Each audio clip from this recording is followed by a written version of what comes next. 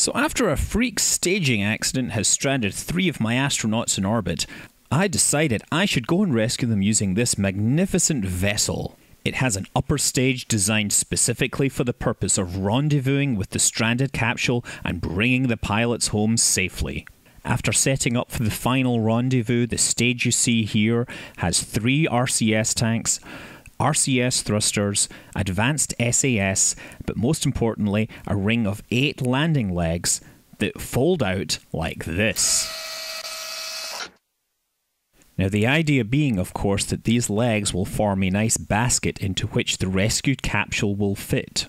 There is no regular engines on this is entirely driven by RCS. The plan of attack is we get in front of the capsule in its orbit, and then we shall reverse onto it, and once we've got it in the pocket, we're going to decelerate along the orbit to slow everything down and hopefully put the capsule back on a return trajectory where its parachute can bring it home.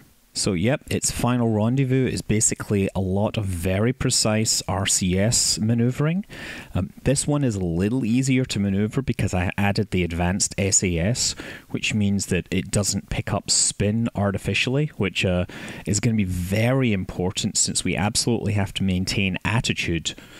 However, the tanks, the SAS, and the landing gear add a whole lot of mass to this thing, and with only 3 thrusters on it, it's very, very slow to change direction. So you basically have to be very, very patient. Also, because we have to be patient, because this takes a long time, the rotation of the planet underneath us means that our reference axis is changing slowly as well, so we periodically have to disengage the SAS and realign ourselves with the rotation of the planet. However, the nice thing is that we've got this all lined up, so the keys are translating nicely in my head, and it's just a case of making sure that I don't hit it too hard, because it would really be terrible to kill them instead of rescuing them.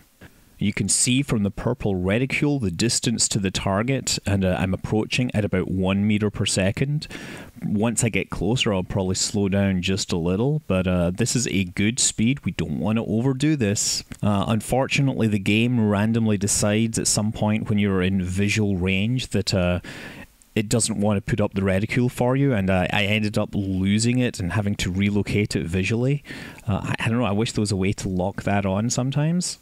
It was easier to find the full ship visually, but a single capsule actually looks a lot like a star, especially at the lousy low resolution I run this game at, so that I can record the video for you, everyone. One of these days I should probably update my computer. It dates from 2005. It was the fastest thing you could buy in 2005, but nowadays saying you have 3 gigabytes of memory is not exactly impressive. So yeah, basically flying blind now, just trying to turn the camera so I can get some parallax, some estimate. Good news is I can actually resolve the shape of the capsule now. I can actually see it kind of spinning very, very slowly. So yeah, it looks like it's lined up, and I'm just going to kind of keep adjusting it, and I'm moving towards it very slowly. Hopefully slow enough that this won't be an issue. But yeah, I'm just going to try and keep it in that position so that it lands nicely. Oh my god, it must be like 10 meters. No, maybe 30 meters or so. Something weird happened with the recording, but yeah, this is very hard work. 172 kilometers, 977 meters, and we're almost there. You can see it just coming in very slowly. So again, just trying to keep it centralized in there. We're just forgetting about the rotation. We're obviously pitching up just a little as the planet rotates round. Oh my goodness, this is getting inches and inches away. The people in the capsule must be starting to feel a great deal of hope that they'll be rescued and they'll finally be able to use a bathroom that isn't in 0G. And oh, this was beautiful. It landed like right on its bottom. So now I start to use the reverse thrusters and it sits there nicely. I mean, you can't say fairer than that. So now I'm just going to basically hold these thrusters. We're pointing You know, we are pointing along our orbit, but because we're using retro thrusters, we're going to be slowing down our orbit. You see that our orbital velocity is slowing by about 1/10 of a meter per second So this is going to take a few minutes to get down to suborbital, down enough velocity so that we actually end up inside the atmosphere. This could be boring, but yeah, we have rescued these dudes. This is a successful mission. I'm sure I have more than enough fuel. So the other target, the other capsule, its parachute is intact, so it'll be able to land safely. And I'm pitching up a little. I think I'm going to try pitching this down in a moment. Yeah, our periaps is down to 134 kilometers. We are not thrusting in the most efficient way. So let's turn off the SAS and see if I can get it firing a little more along the axis. One of the other things the SAS helps with is that because the capsule doesn't sit exactly in the basket, the whole thing wants to rotate when you thrust. So having the SAS there helps keep that from happening, because if you pick up any spin, you're going to lose that capsule and have to go and re-rendezvous with it. So you don't want to waste precious fuel. And it's a lot of mass the whole thing adds, but it does add a lot of convenience. I was really impressed by how neatly this thing ended up in here. So yeah, you can see that we're actually descending now. We've dropped our orbital velocity below 2.1 kilometers per second, and our periaps is now below 100 kilometers. So we have maybe 1.5 tanks of RCS fuel left. This is not going to be a problem. Yet getting lined up a little more, no problem. This is looking really boring, I can tell you now. But this is probably pretty exciting. If you were stranded in a space capsule, you would be quite happy to be bored. So yeah, we're shifting off a little. We've dropped our shutter velocity down to 2,075 meters per second. Again, this is very slow. Look at that. Look at that sitting in there. Is that not wonderful? That is a sight to behold. Oh, look.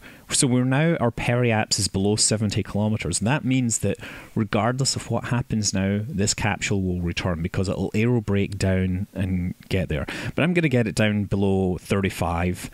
And then once I get it down there, there's something else I want to do. I don't want to have both things re-entering at the same time too close to each other, because switching control between both entities is not something I want to be doing rapidly. So I want them to both enter at separate times. So let me see, what are we doing? Yeah, we're down to 47 kilometers. We're getting there. We're almost there. I guess we're not going to land anywhere near the space center. But that's cool. We will take being on Earth over being stuck in space. I hear that their last meal they had before they went into space had a lot of beans, and the capsule's starting to smell quite a bit. There we go, 32 kilometers. So that is this. This mission is a success. These people can return home, and in a moment I shall reverse the thrust, and I shall leave them behind. That's us, leaving them behind. They are now on a ballistic return trajectory, which will take them safely home to their families and to the planet they love. Now this one, we're going to accelerate back up to orbital speed and leave these guys behind. And there's certainly more than enough fuel to do that. So now we have the rescue vehicle back in a stable orbit. We can stow the capture mechanism and now change controls to the re-entering capsule so that we can land it safely. And of course, the way you switch control is you go to the map screen, you locate the object you want to control, and then you double click on it. And indeed, there I am in control of Jedwell, Kelnard and Ronbin on their triumphant return to Kurth. Now it literally is a case of passing time and then firing the parachute when we get low enough. And then of course editing and narrating a video about the whole thing. Well, I hope you guys like that, because it really was quite a lot of effort for this. But yeah, I'm quite happy myself to have achieved this, since I thought it was going to be way harder than it actually was. I mean, again, it really just comes down to being very patient in the approach. Anyway, leave us a comment if you like it. See you around sometime. Fly safe.